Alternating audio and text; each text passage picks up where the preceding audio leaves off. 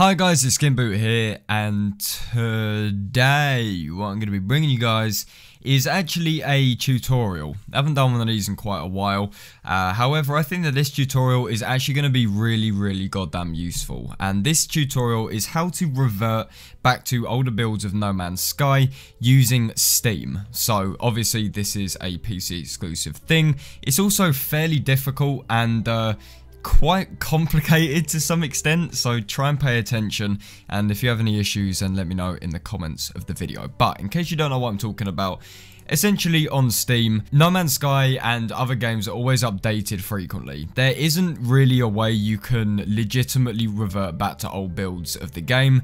You can, with some games, use the beta sort of like drop down menu to go back to older versions, but for the most part it's not actually possible. The only way which you can do it is by using a website called SteamDB or Steam Database, and we're going to be doing a lot of crazy shit on there, getting a lot of commands and all of that stuff. However, shouldn't be all too hard to follow. So first and foremost, what you want to do is actually enable the console on Steam. Now to do this, what I do is press the Windows key and R for Romeo on the keyboard, and it brings up the run command, and you just want to type this into the open part right here. So Steam : 2/ open/console, hit OK once you've got that, and at the top right hand bit of the screen where the other stuff should be, there is the console option. From here you can type stuff in and basically give Steam commands. This is disabled by default because it's kind of like an advanced thing, however that should enable it but not permanently. If you exit out of Steam, the console will disappear, but every time you bring up Windows key and R, the command should save. So it's not like it's too hard to keep doing it. But once you got that up, that is the very first step. And from here, what we want to do is type in the following command. We want to go with download_depot, like so forth. So just leave it at that, do a single space, and from here on out, Steam, we're not going to use that for a couple minutes. So you're going to want to go onto Chrome or wherever the fuck you use your internet, and you want to type in No Man's Sky SteamDB, like so forth. Should be the top result up here, and you want to click on this. So SteamDB is a really fucking useful website. It's got a load of stuff on here which you can look at. You can look at the DLCs, packages, the player count, ratings, you know, all of that kind of stuff. But the things which you want to look on here for are the app ID, and we're going to be obviously looking into the depots. So first and foremost, you just want to copy the app ID from No Man's Sky. So this is right at the top here. Just hit copy on that. You want to head back into Steam, and the single space after the command you put in, you just want to paste that one number and then do again another space, like so forth. That's the first part done. So then you want to head over to the depot part on the left. This is where you have DLCs, packages, all of that kind of stuff, and you want to find the one that says No Man's Sky content. So what you can do is either copy this number straight away, like so forth. It's a little bit hard though because it's a link. Or if you want, you can actually click on the number, and then this will save you a tiny bit of time. It's up to you. I'm just going to go back and simply get this number right here, the ID. I'm just going to copy that as well. I'm going to go back onto Steam, and we're going to paste that number, do another space, and this is the final part. So once we go back into the No Man's Sky content, you will see it come up with files, all of this boring shit. But the shit which you actually want is the tab called manifests. And if you look down here, this will show you essentially every update to the main build of No Man's Sky on Steam. So you can see here we have August 10th, 2018. So around this time would be probably about 1.3, something like that. Or should I say, no, a year ago would have been 1.3. Jesus Christ, time is fucking flying by. July will be like next era. But the earliest build of No Man's Sky, as you can see, is August 12th, 2016. So that isn't day one because No Man's Sky, I believe, didn't actually launch without the day one patch.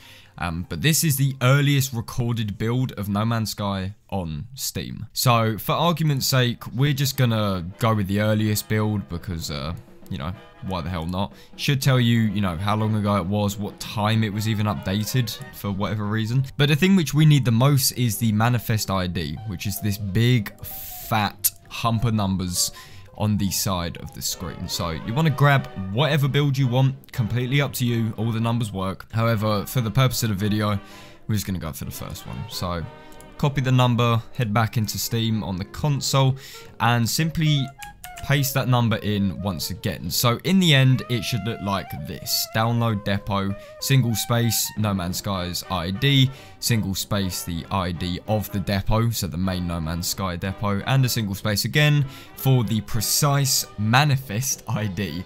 There you go. That was extremely hard to say, but once you have all of that in, you just want to quite simply press enter, and it will come up right here as it is downloading. So this will download, and to be honest, you won't actually know if it is downloading. The only way you will know how is if you obviously go to your regular downloads.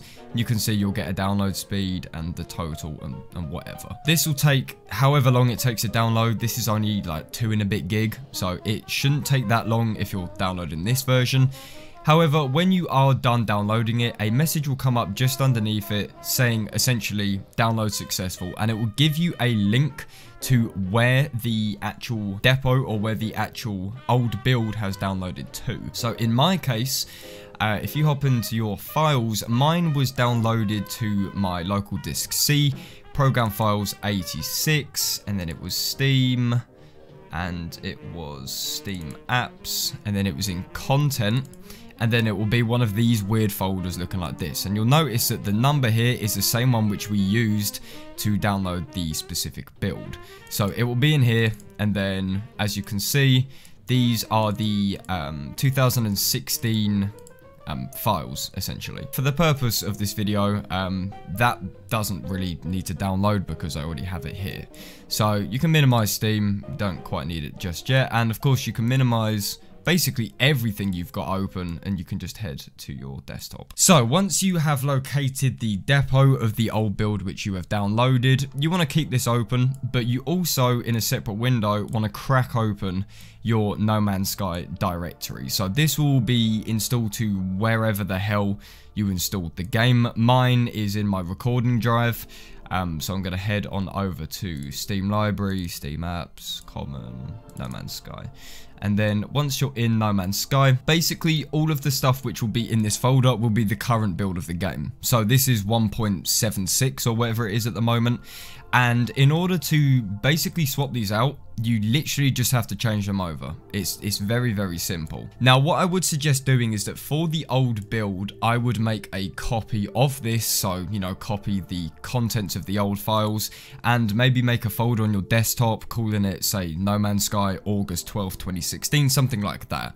This means that if you want to revert back to other builds or the original build or the newest build or whatever, you don't have to go through the Steam console every single time and download the depot every single time. Likewise with the regular part of No Man's Sky, the up-to-date files, I would most definitely make a copy of these because these will have your saves in them, these will have your mods if you have anything like that, and of course you're going to need to get back to this version of No Man's Sky. So what I did was I went into my folders, I have a No Man's Sky content folder, and as you can see here, I made a folder, No Man's Sky August 12th with the old build, and then No Man's Sky current with what would be the folders, but I've moved them back in. So I would make a copy of them just to ensure that nothing will go wrong, which is extremely unlikely anyway. But if we were to do that, so right now we're just going to cut these out of here. And we're going to go back to our folder which we just made, and we're just going to paste them in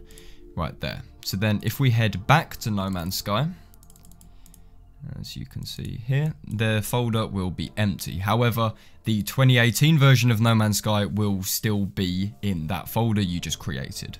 So it's essentially a cut and paste. That's all it is. And once that is done and your No Man's Sky folder is empty, you can go along and simply drag the contents of the old build into your No Man's Sky folder.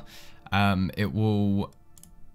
okay. So that doesn't work because Steam's open. So we can just... exit out of that. And then eventually, as you can see here, it will have the old data. So you can tell this is old because there isn't a shader cache for a start, so we haven't actually booted up the game, so there isn't all the shaders and stuff like that is loaded.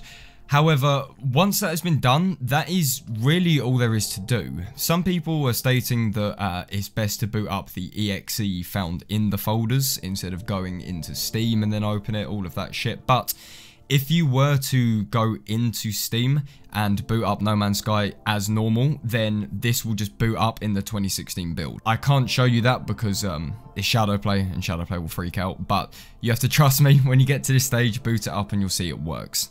Now, the only thing which I will bring up as like a final kind of warning is that Steam obviously updates games quite regularly, or whenever the developers push an update for the game. So in terms of No Man's Sky, I did this morning. I was messing around with basically 1.05 or whatever the original build was before or after the day one patch, should I say. And 1.76 was released, so that downloaded and then broke the game. So in that case, you can either not download the newest build of the game, or you can quite simply go into your folder, your No Man's Sky directory, take out the old build, replace it with the new one, and it will work just as it should do, essentially. If you want to switch between builds, it's simply a matter of cutting and pasting like we did before, but you can do it with any version. You can do it with 1.1, 1.2. The only things you can't do are the private builds. You can't do it with the old build test, the internal build. Experimental you can do, but you can just do that through opting into the experimental build without fucking around with the console. In terms of updating, just keep an eye on it, and if it does end up breaking your game, simply revert back to the folders which you would have created, in this case the current build of No Man's Sky, and simply swap it over. But that is just about everything to say for this tutorial. I do hope that that helped. I know it is kind of confusing, but all of the commands which I used will be in the description of the video for you to check out and refer to if you don't want to keep rewinding the video and such. But I just want to say thank you very much, guys, for watching this. I do hope it helped, and if it did help, then please do feel free to leave a like on the video, and if you guys could also subscribe to MZK, then that'd be absolutely fantastic. And as always, I will see you guys on my next video. This is SkintBoot.